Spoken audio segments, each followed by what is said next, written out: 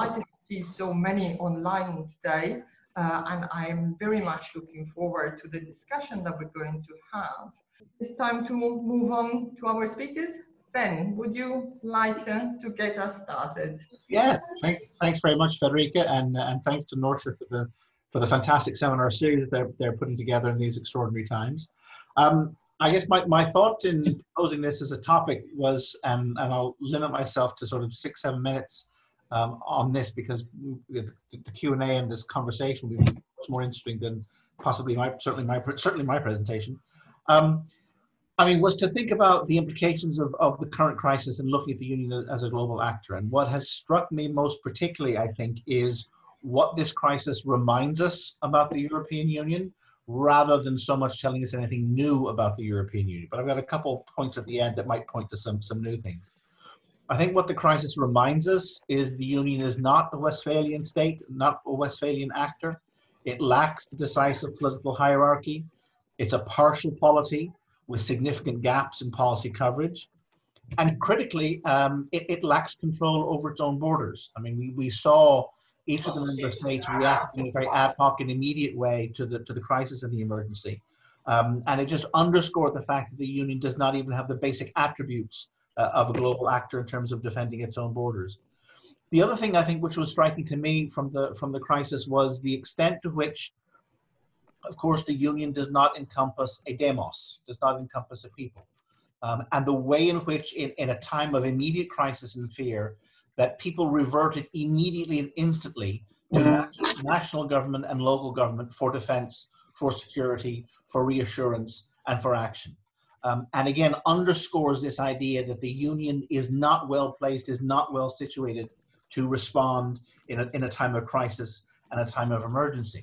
The Union's attributes, its strengths in terms of consensus building, in terms of a more deliberative approach to decision making, was seen in many quarters, and I can understand why, but was seen in many quarters as being one of lethargy, one of lateness, one of slowness, one of inability.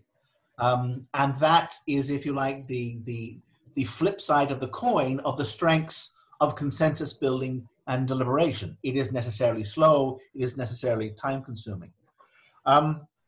So we relied very much on the nation states to provide instant reactions and instant responses.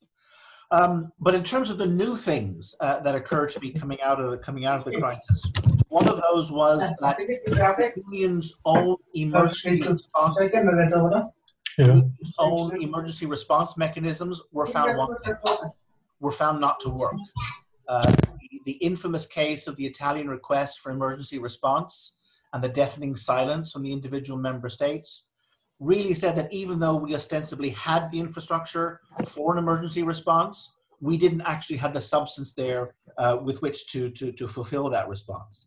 I think we've also learned, perhaps not so much new, but nonetheless significant, the Union is a very bad communicator. Both within itself and to its own member states and populations, but also a very bad communicator externally in contesting the emergence of narratives from other external actors. And you see this particularly in the contestation we've seen with respect to the Chinese narrative that was being sold, the Russian narrative to a lesser extent. We've also seen, and again, it's something slightly new, that the extent to which the Union can be weakened both by internal dissension, internal contestants, as well as external contestants. We're looking now in terms of the response to China and Hong Kong, the way in which certain member states are driving an agenda which prevents the Union responding in a more decisive way to those particularly tragic events in Hong Kong. But if I try to end on a more positive note, what I would say is this reminds me also of the Aesop's fable of the tortoise and the hare, the rabbit and the turtle, in which, you know, the quick one off the mark, the quick one who runs fastest, gathers the greatest attention, is not necessarily the actor that wins the race in the end. And we are seeing now in the sort of the medium term the strength of the Union as an actor in terms of pulling together its member states, in terms of pulling together an economic package, in terms of pulling together a political and epidemiological response to the crisis. But all the time, and here again I come back to a slight negative perhaps, it needs member state ownership, and it needs to be driven by key member states. Without that Franco-German motor, we really would be in a much worse situation. And so if I was to finish and summarize on sort of the more geopolitical note, I think what the crisis has shown us is an acceleration in existing dynamics, an acceleration in our understanding of US decline as a global actor, highlighting China's profound weaknesses as a global actor, highlighting, I think, also Russia's irrelevance as a global actor. And what this crisis has done is shine a light on both the profound weaknesses of the European Union as an actor, but also signals towards its potential strength into the medium term and future. Thanks very much. Thank you very much, Ben. Can we now move on to Helene? Helene, the floor is yours. Thank you, Federica, and thank you from me as well to NORTIA and Heidi Maurer for organizing this very interesting series of seminars, very timely seminars. So I think to start with, I would like to go in the same direction as Ben actually and say that this crisis most importantly demonstrates and perhaps reinforces the challenges that the European Union was already facing before the crisis with regard to the weakening of the liberal multilateral global order and the weakening of international law and global institutions that you mentioned in your introduction, Federica.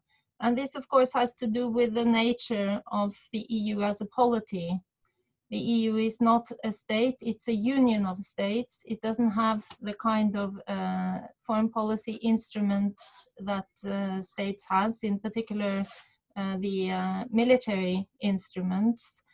And it cannot so easily fall back on this idea of a national interest that it will sort of promote effectively at the global level. So the European Union really is at more of a disadvantage in the present context than states are. And we saw this also in particular in the beginning of the crisis. And I think we should remember also that the EU's foreign policy really gained momentum at the end of the Second Cold War, when the multilateral order was really consolidated globally. So it's almost as if it's difficult to disentangle the strengthening of a global multilateral order and the development and emergence of the European Union as a global actor.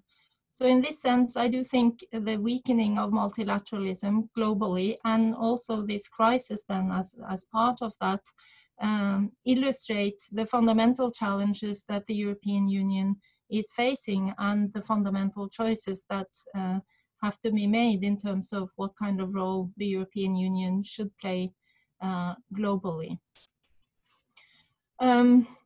In addition, I think what this crisis has shown and perhaps strengthened this is the difference in or the potential differences when crisis strikes in the value basis of US foreign policy and EU foreign policy, and the difficulties that this also makes for the European Union. After all, the United States has been the core ally for the US, for the EU. And when this partner becomes so unpredictable, this is an additional challenge for a polity such as the European Union. So I think I'll stop here now and I'll come back in the next round. Thank you very much, Helene. Kolja, can you please add your wise words? Thank you very much, Federica. Thank you all for this wonderful opportunity to have a discussion about the impact of COVID-19 on foreign policy of the European Union. I think it was The Economist who said in the second last edition that we are witnessing the end of globalization. and in other words, deglobalization, and indeed is kicking in, so to speak, and with it, the contestation of globalization, global governance, the international liberal order continues to take place. And potentially also the rise of geopolitical maneuvers of states who are seeing a new way, perhaps turning, with a withdrawal from international cooperation and geopolitical rivalry, becoming more the rule rather than the exception. They rather turn to perhaps measures of realpolitik. That may be in fact the case. Ben has mentioned China already, and we also saw very interestingly the other day that Donald Trump is now inviting India to join the next G7 meeting, which is interesting if you think about the geopolitical competition that the US has with China. India is here a very important partner. Now, all of that being said, I think there is an ongoing contestation going on, a twofold contestation that is now indeed accelerating and impacting on the EU on two ends. The one is coming from within. Rising contestation is not only one of other states, it's also one within European societies, and with it increasingly, so to speak, as Peter de Wilde has mentioned in a co-edited volume, The Struggle Over Borders, the rise, so to speak, of right-wing communitarian ideologies. At the end, so to speak, of cosmopolitan values, question mark, at least being contested across European societies. On the one hand. On the other hand, we know there are still a lot of people within the European Union who actually believe in cosmopolitan values and principles. Why do I say this? Because this eventually may actually lead to a reshuffling of European foreign policy, depending on which direction the political, so to speak, the political Brussels takes. You mentioned, Federica, already the von der Leyen Commission, the geopolitical commission, and also Josep Borrell very much answering this in a lot of his comments.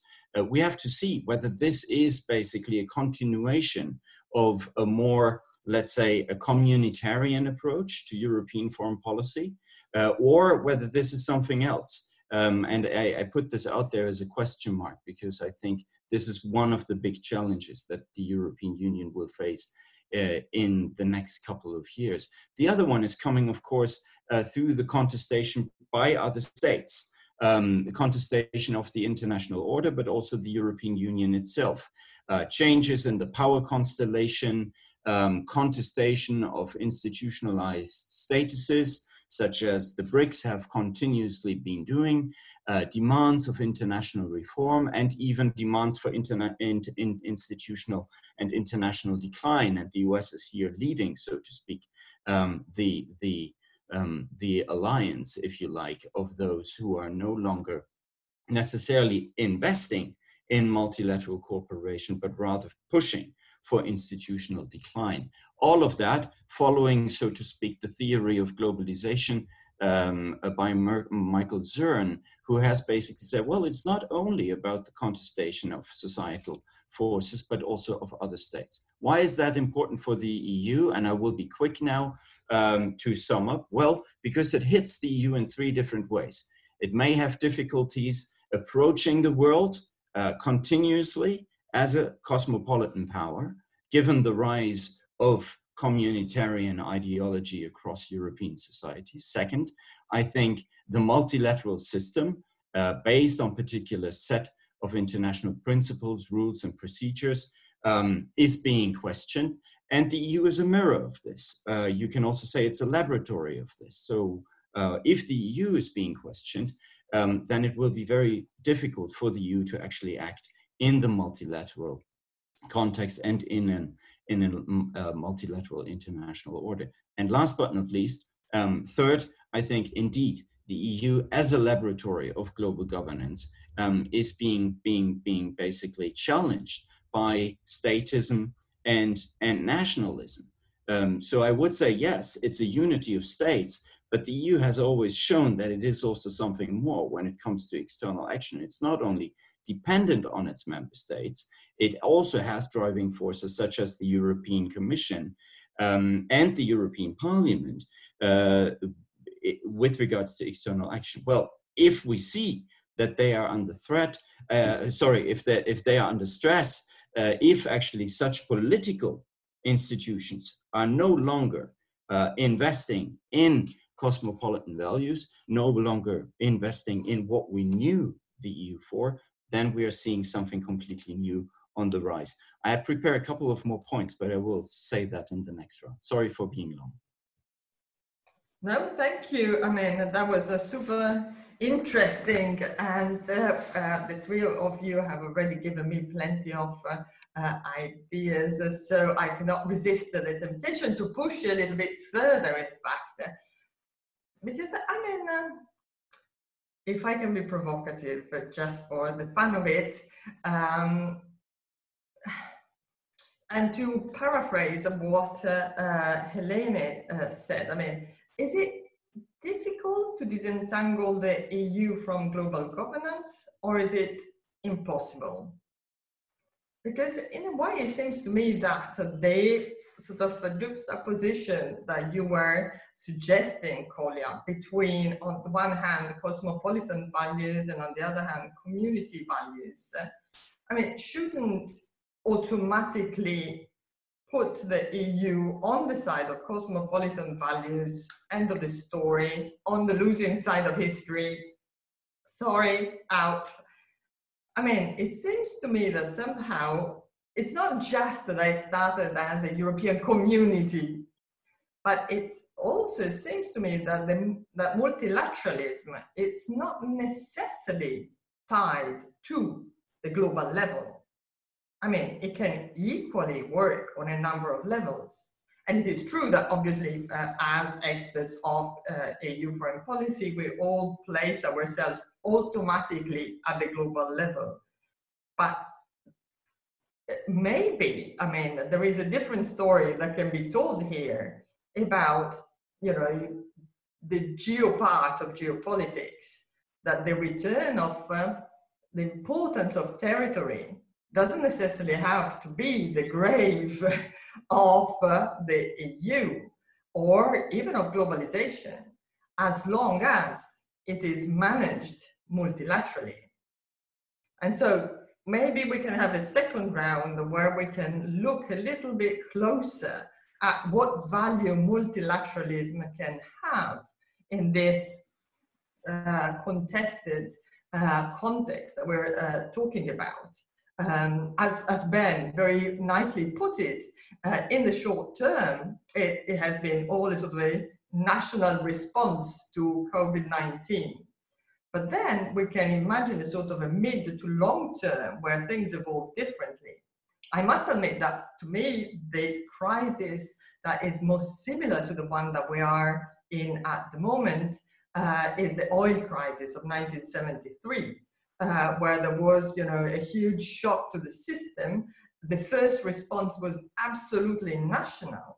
But then in the mid to long term, there was the possibility to develop cooperation alternatives and to actually develop multilateralism. You need leaders to do it. But it does not seem to me that the current context is absolutely stacked against multilateralism. But over to you, speakers. Shall we start with Kolja now, and then Helene, and then Ben? Yeah. Thank you very much, Federica. No, I think it's very important to talk about multilateralism and to think about what can multilateralism add? Can the EU save, so to speak, multilateralism? And to be perfectly honest, it seems that the EU is still very much obviously interested in multilateralism, but it has never been exclusively interested in multilateralism, I would say, at the same time. Whenever it was time to rather go for bilateral.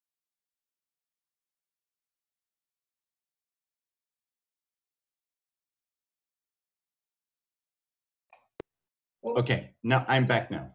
Okay, sorry. So I think bilateralism has always been with the EU itself, and that doesn't necessarily mean that the EU ultimately turns to geopolitics, influence over territories, if you want to use that definition for geopolitics. So I think we have to be careful to say it's either multilateralism or bilateralism, or multilateralism. The EU has been, over the last weeks, looking for multilateral answers. It has been addressing the United Nations. It has been basically showing that it is important to actually invest in the United Nations. It had created its own donor conference, however you want to look at it, but it's a multilateral informal donor conference, if you like. It's been actually continuously, even in its bilateral relations, for example, in some of the strategic cooperation agreements, such as the one with Japan lately, very clear that even though bilateralism is very important, also to answer perhaps China, and also to, so to speak, anchor the connectivity strategy of the European Union with Japan. It has always been also pointing at multilateralism, to actually invest together with partners in multilateralism. So I think that is very important. I think, to be perfectly honest with you, that when the Commission, or the incoming Commission, and especially the Commission President, Ursula von der Leyen, mentioned that she wanted a geopolitical commission, this was actually a way to say, I actually want to focus more on the European neighborhood. And indeed, when we look at the multi-annual budget, the MFF, we see that it's no longer global Europe, but it's European neighborhood and the world, right? So there is a change. But it does not necessarily mean potentially that the EU is now playing, so to speak, geopolitics, like, as Helene said already, that it is playing geopolitics with the same instruments that a state, a Westphalian state, would have at its disposal. It comes more with what Anna Junkers and also Sven Bishop have called perhaps a more realistic assessment of the EU's neighborhood, especially, and perhaps the neighbors of the neighborhood. Something like realpolitik with European characteristics. I think that's what Sven Bishop called it. So last point on this. Is there a trade-off, right? Is there a trade-off if you can't have multilateralism, if you can't push cosmopolitan values and procedures? Well, I'm afraid there is. I'm afraid there is, especially in the European neighborhood. I think the European Union is ready to actually push very pragmatically more its interests rather than universal norms, human rights, for obviously being the most important in these categories, and rather pushing for its own interests. At the same time, there's another question here. Is the EU perhaps more inward-looking, becoming more inward-looking? What does this COVID crisis make out of the EU as an actor? And then very last point here. It's very interesting. If you look at the new revised budget, right, that is now on the table, that the budget lines on external action have not gained, right? They have all decreased. The defense budget is down. The one on the European neighborhood in the world is also down, not significantly, but there is no increase. there is no such thing as a geopolitical, let's say, push that COVID would have had on the budget calculations of the Commission. Okay, I'm again too long, sorry. No, thank you. Thank you very much. You're generous with your time. Helene. Thanks, Federica. I think I have four points. I'm not sure if I managed completely to answer your question, but I'll try. Firstly, I think when we talk about multilateralism, we have to remind ourselves all the time that multilateralism is quite a vague notion. When I was speaking in the first intervention, I was thinking of multilateralism mainly as a way of regulating relations between states. And in that sense, I think it brings then certain obligations on all states, such as equal treatment, etc., and committing to some common rules. So in that sense, I think we can, at least at an analytical level, distinguish that from geopolitics, which is, has connotations of great powers governing within their own spheres of interest, and some kind of global order then emerging as a balance between these great powers and their different spheres of interest. So I'm not, it's still not very clear to me what kind of geopolitical Europe the president of the Commission was actually talking about. I'd be surprised if she was talking about the kind of geopolitics that we think about when we study international relations. So that was just a first point. The second point, I don't think it's over. You asked provocatively, it's bye-bye to cosmopolitan principles and all of that, and it's all now national interest and geopolitics. I think what this crisis has shown so clearly is precisely the acute tension between the absolute need for strong international institutions, supranationalism, not only in the European Union, but beyond the European Union. And this, this need that you would see through reason is colliding with the emotions of politics. So it's rather a tension that I don't think has been resolved, and I don't think we can conclude that it's over for multilateralism and geopolitics has completely taken over. Especially if you think in the longer term, and also if you observe what's going on within the European Union at the moment. I think the institutions are now sort of doing a lot to reinforce EU cohesion. So that's the second point. The third point is that regardless of this tension between multilateralism on the one hand and geopolitical international affairs on the other hand, I think there will always, at the global level, I think we can, regardless of that and regardless of which side sort of takes over, there will be what you referred to as local or regional multilateralisms. I would perhaps think that we could also observe what I would call more issue-specific multilateralisms. I mean, there are lots of more low-key issues that can be dealt with at the global level within multilateral regimes, and that will probably go under the radar of all this sort of my nation first arguments. And I think we also observe at the moment that the European Union is doing a lot at that level in terms of reinforcing that kind of multilateral cooperation globally.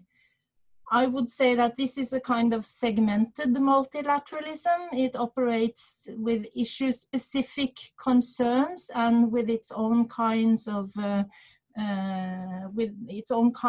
issue-specific logic. So that still leaves open the concern for the overarching rules of the game, if you like, that I think cannot be solved with this kind of segmented multilateralism. But that, I imagine, will persist regardless of what takes over as a kind of overarching tendency of regulating relations. Fourth point, what value can be rescued for the European, for multilateralism, and can the European Union save it? I mean, obviously the European Union cannot save multilateralism on its own. It needs partners to do that. It seems to me that the European Union has three options with regard to a multilateral order. The first one would be to adapt, in the sense that it could pull out of its own multilateral approach those aspects that are considered intrusive to the domestic affairs of other states. So you would have more of a classic kind of multilateralism with an emphasis on sovereignty and non-intervention, but that would still be a rules-based global order that the European Union could push for. Second option for the European Union would be to readjust and refine what is perhaps the core of the European Union's approach as we think about it, and that would be more in line with the cosmopolitan perspective that Kolja is talking about. That would require a stronger focus on consistency in terms of the EU's foreign policies, and a stronger emphasis on international law that also carries rights for people and not only for states. So that would be a second option, probably much more difficult and much more risky, because you might meet retaliation from great powers who do not like that you talk about human rights, for example. Or lastly, a third strategy that the European Union could adopt would be learning to see if there's something in the responses to its own approach, to its own cosmopolitan approach, that it's worth taking into account. There's a lot of research pointing to this argument that the European Union considers one size to fit everyone, that the European Union talks to rather than with other countries. So a kind of as if the European Union in a sense acts like a self-appointed arbiter with regard to what would be the correct universal rules that everyone should abide to. So a learning option would be to reconsider perhaps some of these parts of its own external policies and its own approach to multilateralism, and incorporate them without necessarily abandoning the core concerns for the autonomy of the individual, for example, and for some kind of rules-based order. So I think all of those strategies are costly in different ways, but yes, three options for the European Union if it wants to attempt together with partners to do some kind of rescue of multilateralism globally. Thank you. Thank you very much, Helene. Ben, would you like to add your voice? Thanks, Federica, and thank you very much for the provocation. I think we'll all look back to the 1990s as sort of the missed opportunity. That was a very unique moment in which the European Union really was the poster child for what we thought was going to be a new kind of global politics. It was a point in our history where the DNA of the European Union mapped perfectly onto the global genome that we thought was developing before us. What we now have is this new invasive cancer of nationalism, of ethno-nationalism, and how does the European Union respond to that? I think my concern is that the European Union has choices before it, as Helena has said, but I'm very, very uncomfortable with this bifurcation between values and interests, because for me that is not a dialectic. The interests of the European Union are material, but the interests of the European Union are also ideational. And without that normative foundation, without those normative values, the European Union is simply not the European Union. And my very real concern with the very loose talk of geopolitics and European armies and the European Union getting more realistic about how it approaches the world. My fear is that we dive down a Westphalian rabbit hole that the European Union simply cannot survive in. It is not ever going to be an effective geopolitical actor. We have got to use and work with the tools and mechanisms at our disposal. Now, that's not to say that the European Union is, in some sense, an ideal actor. I mean, if we talk to our colleagues in development economics, talk to our colleagues in trade, you know, there is no global actor more red in tooth and claw than the European Union in terms of defending its material interests. And the UK government is getting a lesson in that as we speak in terms of Brexit. What power means when the union decides to employ it.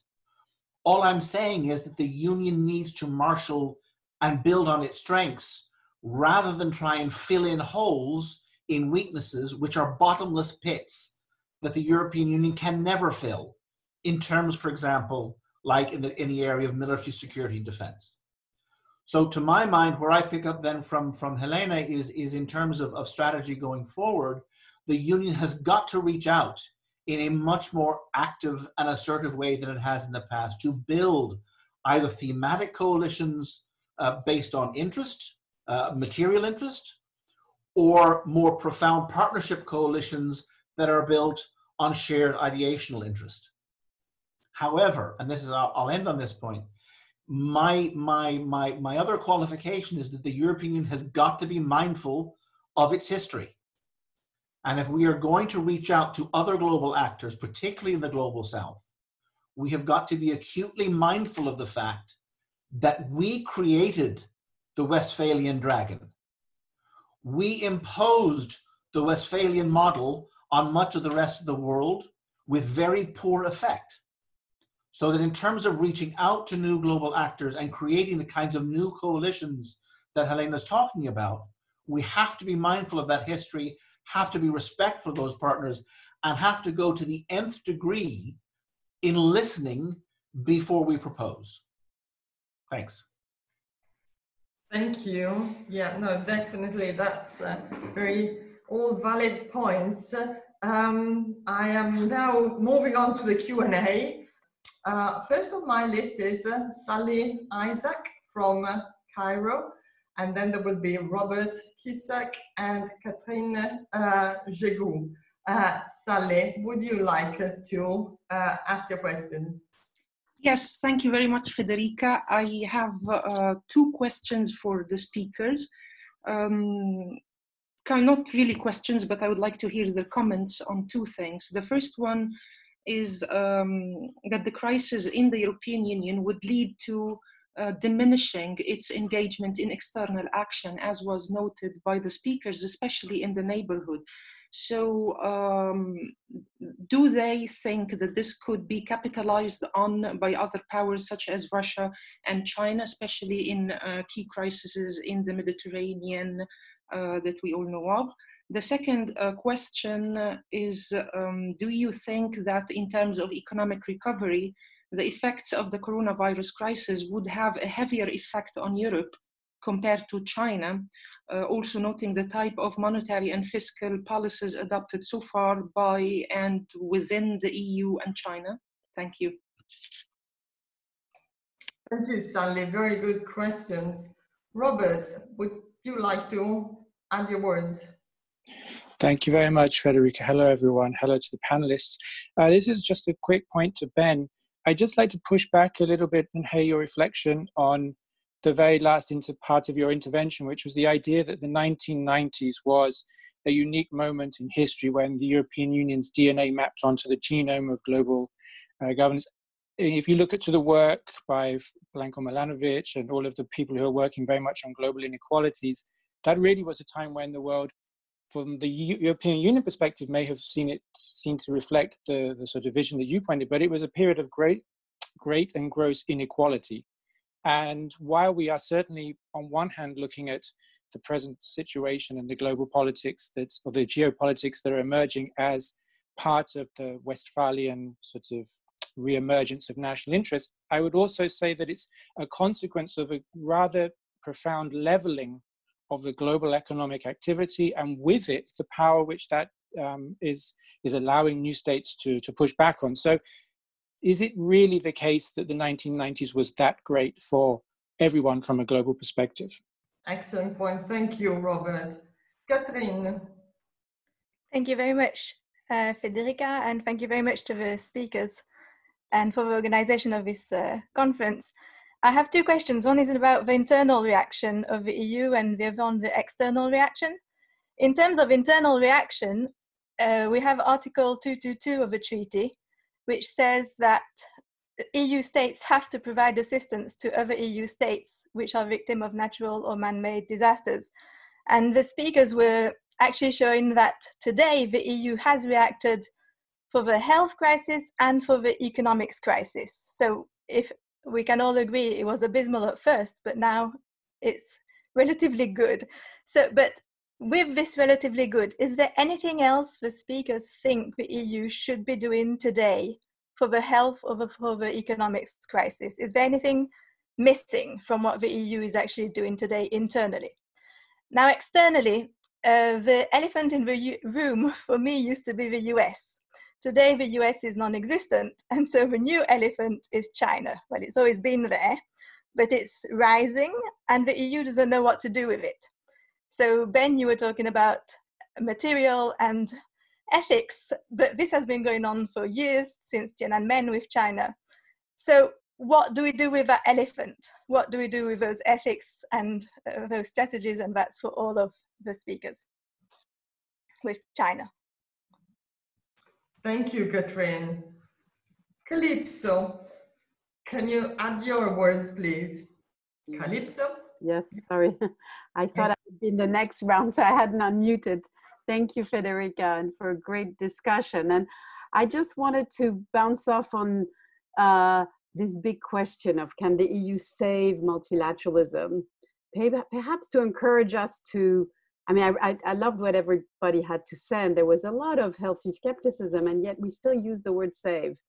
So perhaps the question is, should we not, drop this idea? And Helene was very forceful on that self-appointed guardian of multilateralism, and literally turn things around. So it clearly in the presentation, there are three ways in which the EU enters the debate on multilateralism. The first is as a laboratory or as a model, if you take it to the extreme. And every time we can ask, how can we use COVID-19 as a moment where we're more effective? So Ben was talking about the bad communicator.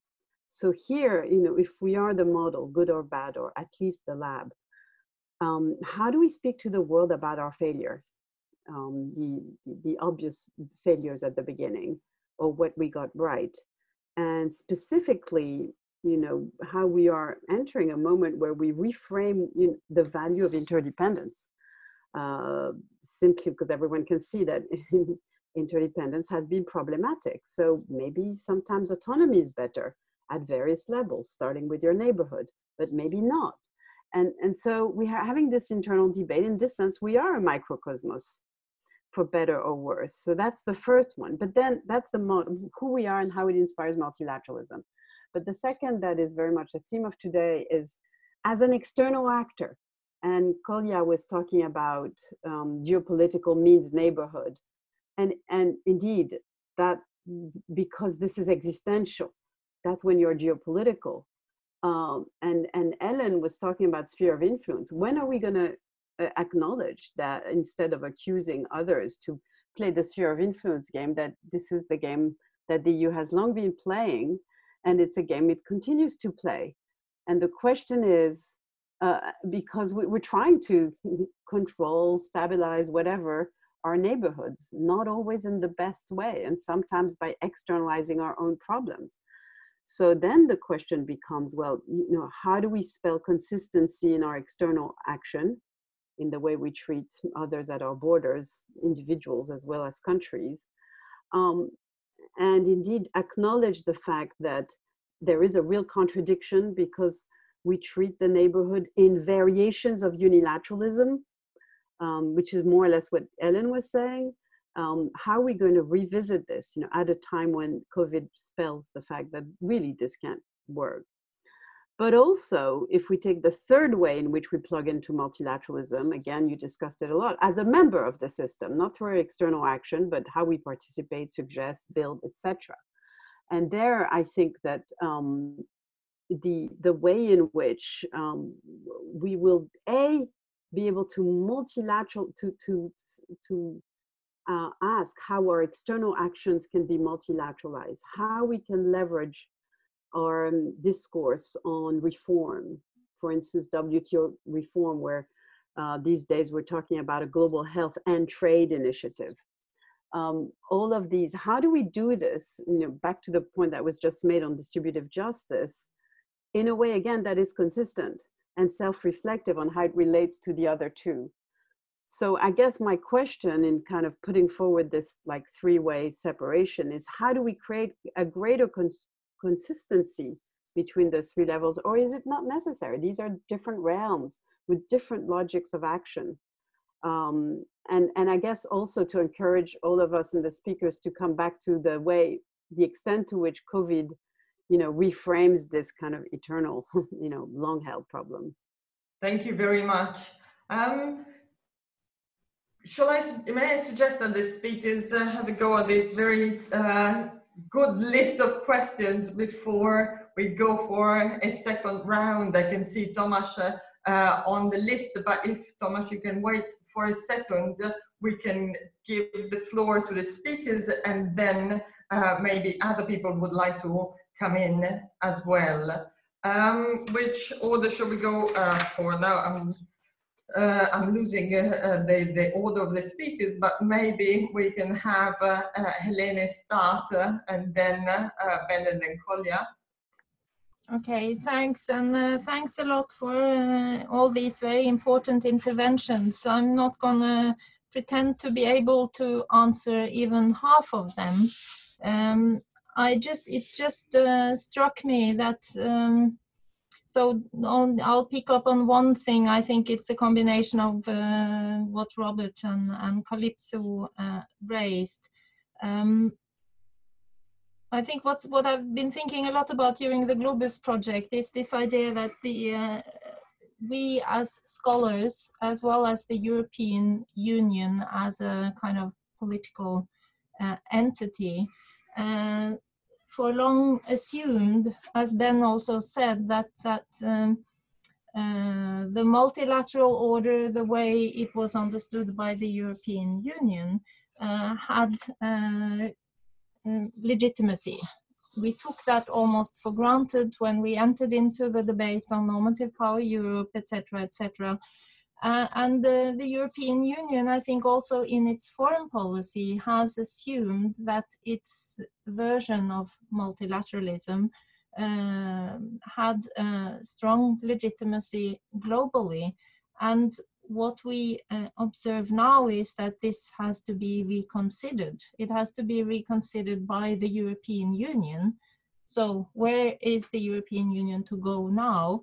And I think also we in our scholarship have to take this even more seriously than what we have done so far. And of course the work of Calypso has been very important in that regard. So what can we do? That's difficult that's the $1 million question in a sense.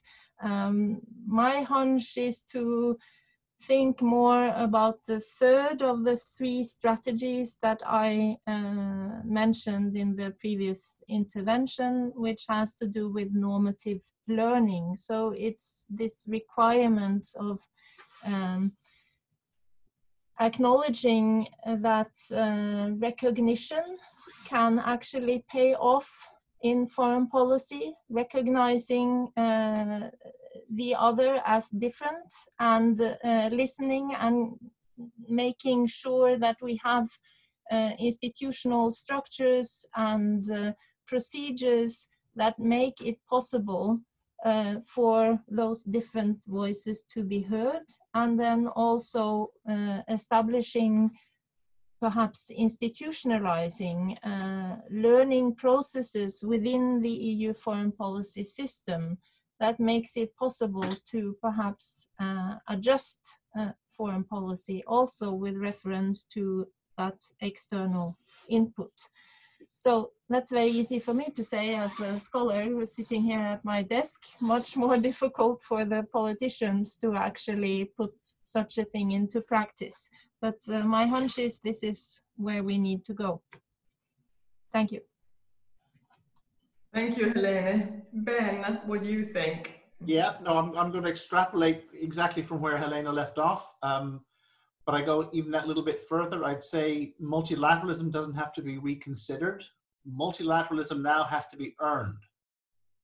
You know, we wasted the opportunity that I described earlier that I think Robert correctly corrected me on.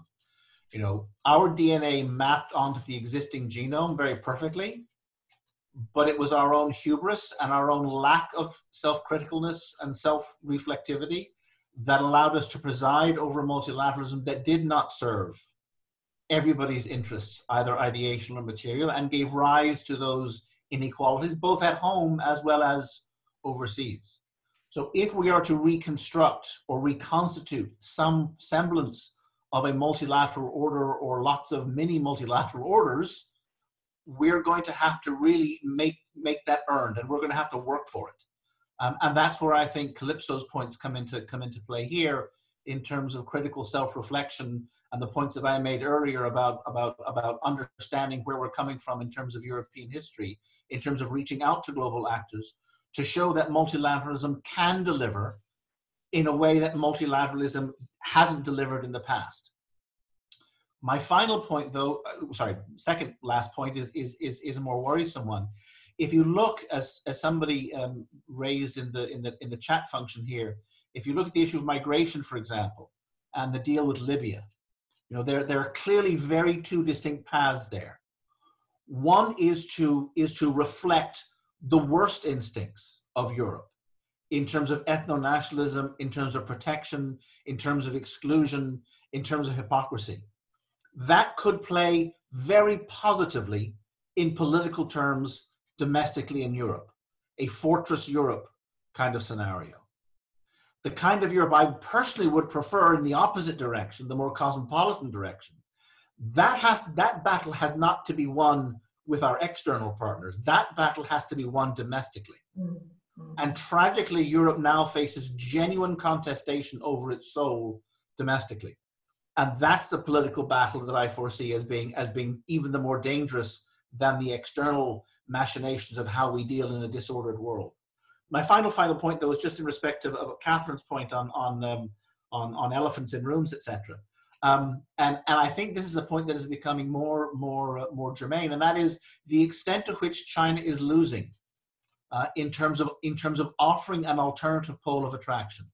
And so much of what we've seen in terms of China's response to the virus and in terms of China's dealing with the pandemic going forward is something that I think is turning off not just domestic audiences within Europe, but is turning off domestic audiences globally. So I think of all the actors, I think China is coming out worse from this crisis. Thank you, Ben. Kolja. Thank you very much. Very interesting comments, and I think what is perhaps very important to be mentioned is, from my perspective at least, that essentially it's about the big question: how can we cooperate when we are contested? How can we cooperate with the contesters? And this is for me, both internally but also externally, one of the big questions, both in terms of multilateralism, but also in terms of how the European Union is reacting to the crisis internally. And I think, to follow up on what Ben has said, multilateralism has to be earned.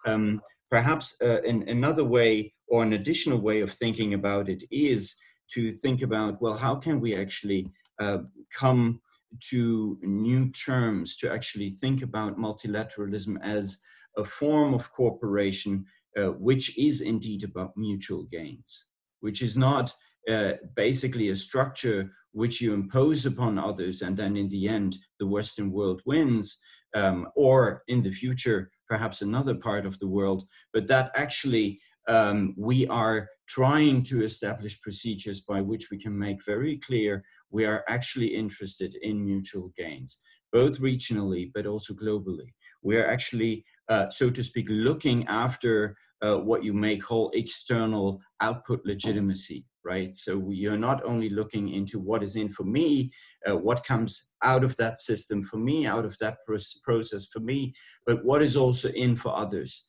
And based on that idea, to actually think about how we can bring people to the table. And it may actually not be multilateralism always in its most global fashion. It may actually be smaller pockets of multilateralism. And the European Union, I think, given its DNA that I believe is still there, the multilateral DNA, is probably having an answer for this. It doesn't rule out differentiated integration either, right? So that is, of course, a discussion that other colleagues of us are leading with regards to other fields. But of course, we have been touching on that as well in terms of European foreign policy when it comes, for example, to the PASCO initiative, for example, which after all didn't actually play out as a differentiated integration. So what I try to say is, I guess, that we have to show that there is something to be gained from multilateralism, and that the EU should actually convince others to also invest in that multilateral gain. And I think to a certain extent, just to briefly come to that, it will always be important that the United States are on board.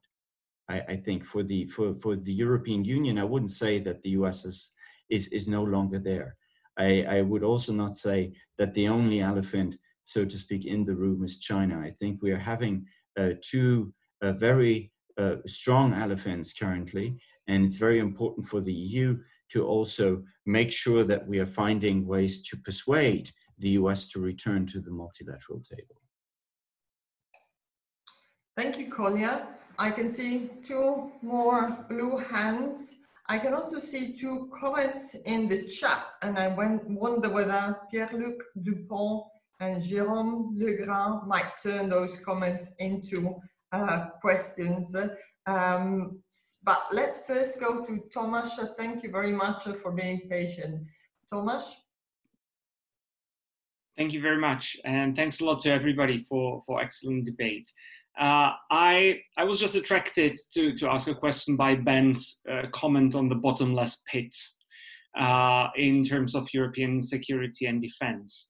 And while I do agree with you that this particular pit seems to be very bottomless, I wonder if we talk about geopolitical union, we do not only talk about the great powers. We also talk about the neighborhood, especially both east and south. And it might be that, you know, having great development cooperation power and having great trade powers is not enough. It's not just the only demand from some of these countries. So I wonder to what extent the EU can actually get out of it that easily, just to claim, you know, this is bottomless pits, just let's resign on that. Thank you. Thank you, Tomasz. And then we have Antonio Zotti. Thank you very much. Thank you to all the contributors. The question I wanted, the issue I wanted to raise is something that we have already talked about with Helene and Ben, since I also participated in the Globus project.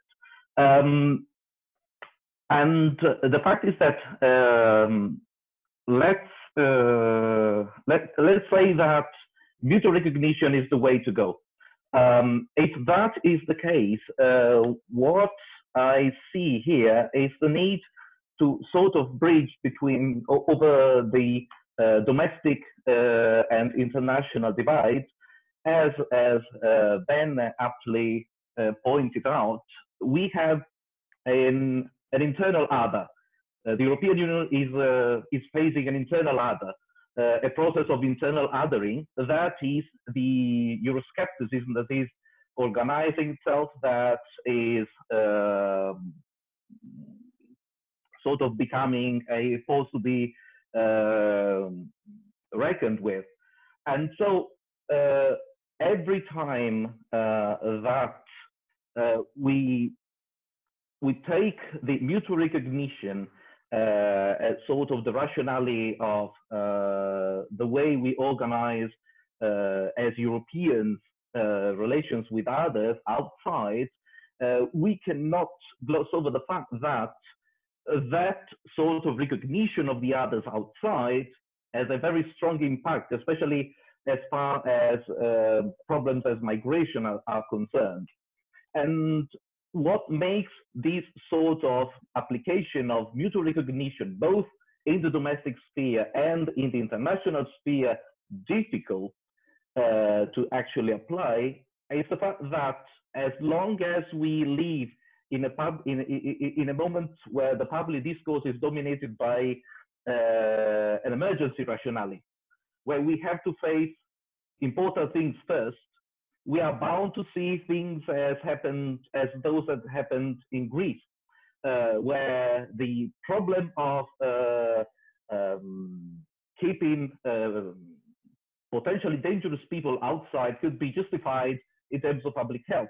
So we are facing an internal emergency, so we cannot afford to let people from outside in. We couldn't do that when we had no COVID crisis going on.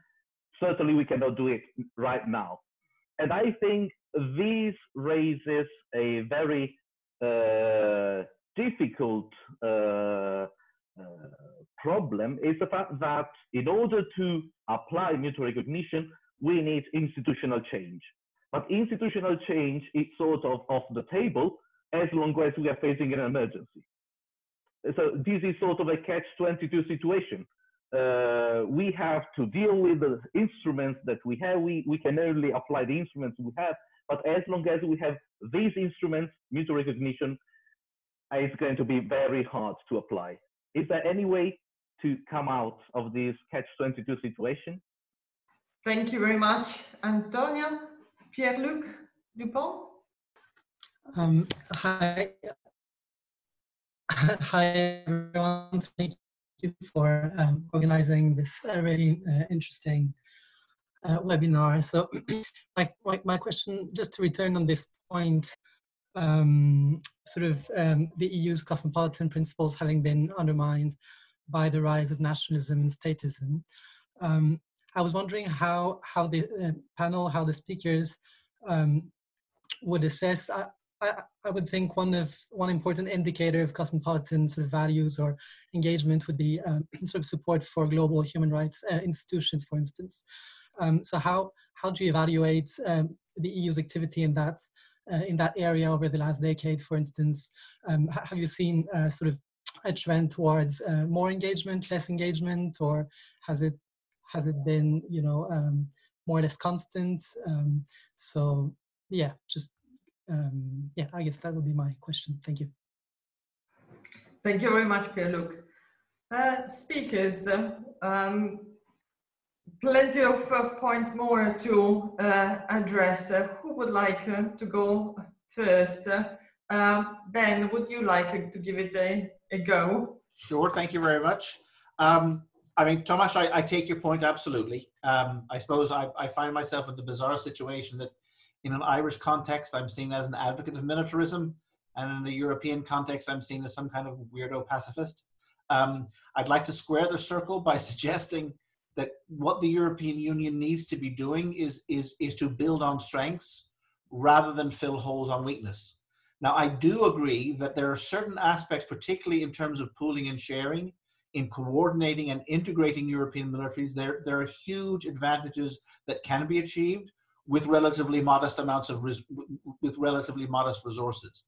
My concern is that the political narrative surrounding defense and security in Europe is so pervaded by this Westphalian imagery of strategic autonomy and defense, up to and including, French suggestions for lending the force de frappe as a strategic nuclear defense of the European Union, and loose talk and conversations about European army, that it just gets us off on the wrong foot and leads us down a path where there's very little positive benefit to be accrued to European foreign policy more generally.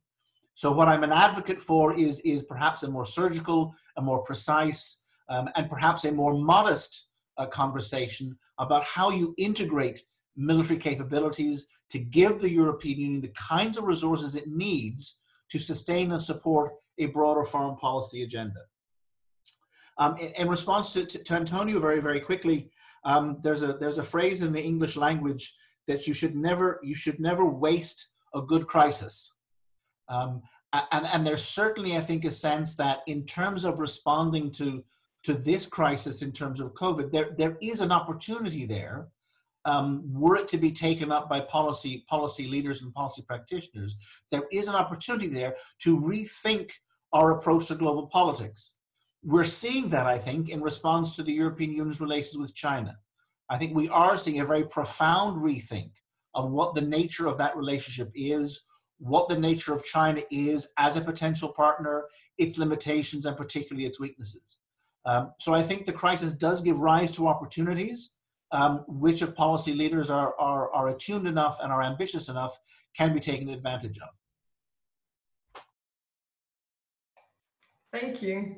Kolja.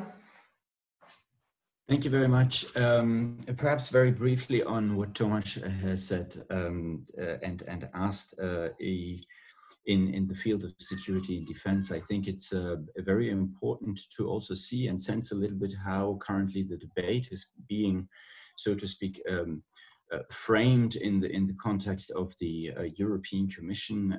We are back to using vocabulary like coherence in the European Commission when it comes to security and defense, which is very interesting because it's been a debate that has been ongoing, and we've been coming from comprehensive approaches to integrative approaches, and now we are back to coherence. And indeed, as Ben has said, that may hint at something like an integration of security and defense into a wider spectrum of instruments that are already and obviously also much more so to speak, underpinned with financial sources at the hand of the European Union. So I think that is interesting as an observation. And I would say, well, that's probably the way how it would have been developing. But after COVID, I'm not so sure anymore. I'm also not so sure with that new, so to speak, budget plan that is currently on the table, how much that new commission is actually pushing for, let's say, the Juncker initiative anymore. And it would be, from a research angle, highly interesting to look into discontinuities between the two commissions here. And perhaps one thing on mutual recognition, I think one observation again on the whole debate, and we're coming back to something that we've been saying before.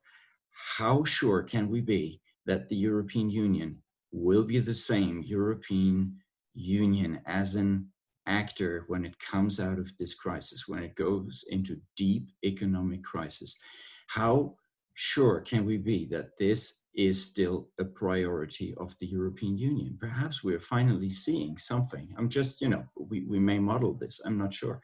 But perhaps we may actually see something much more that is familiar to the US system, right? A system that is very much more inward looking at times, depending on the political leadership, that may call itself geopolitical, but has perhaps much less ambitions given the current crisis and the current state of the Union.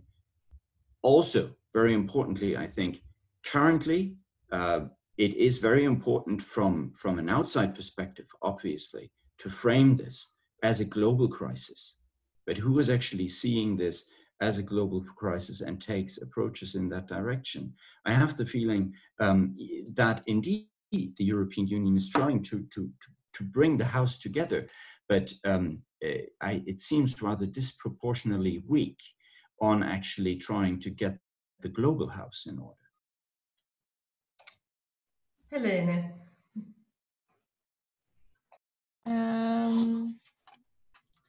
With regard to the security and defense issue, I think I agree with Ben that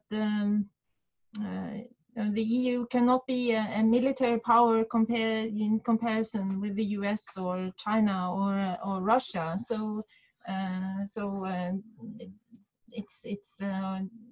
it's a pity if the European Union presents a discourse that implies that this might be an ambition. But it seems to me also that the most important issue with regard to security and defense is the issue of how you use your military power or any kind of power. So the key question, I think, and I think this is also what Ben pointed at, is how the exercise of power and the exercise of power instruments is actually controlled and regulated. So law is important even if you enter into power political instruments. They need to be regulated, their use need to be regulated through law. To Antonia, with regard to this Catch 22, I think perhaps it's less strong than what you suggest, and that in a situation of crisis there are possibilities for thinking differently or finding different kinds of solutions. But at the same time, it's clear that this idea of mutual recognition and of emphasizing difference and ensuring that all actors get a due hearing, it has certain costs and risks as well. One risk is inefficiency. If you keep listening and listening and listening, then in the end you cannot make decisions. So there's a need to be able to draw the line also in even if you are emphasizing the possibility of everyone getting a due hearing. There's also a risk that you can be manipulated by other parties, that they will use your effort to due hearing to use arguments that just make it impossible to get to any kind of agreement. This kind of approach is also time consuming, but it also requires a lot of resources, and I think a lot more resources than what the European Union and the External Action Service actually has available at the moment. Because if you are to listen and understand the message that comes back to you, then you also need a lot of specialized knowledge, a lot of competence on what happens in other parts of the world. So the European Union would no doubt need to have a larger external action service in order to engage in this kind of foreign policy. Thank you. Thank you very much. Thanks everybody for a fantastic set of questions and raising many crucial points and adding to the discussion today. At this point, I think I will suggest that you stay tuned on this sort of NORTIA challenge that we're keeping in the form of webinars discussing European foreign policy in various contexts. And the next appointment is actually for next week, where I will be presenting about European foreign policy towards the Mediterranean, and there will be a bit more about geopolitics there. The following week will be a discussion about 50 years of EU foreign policy which classics to read, courtesy of Richard Whitman, who will introduce the discussion, but everybody will be welcome to contribute. And after that, we have a session, a more of a professional session about getting how to organize your PhD and think about publishing. And again, we have a great panel of speakers, but we hope to see many of you again online for a thorough discussion of all the issues. In the meantime, join me in a sort of a virtual clap for our speakers. Maybe you can put the video on at this point, and I hope that we can see you in all the possible corners of the world. It's always good to know that the discussion has been useful, not just for me, but for everybody online. And thanks again to Ben, Helene and Kolja for addressing all the issues head on.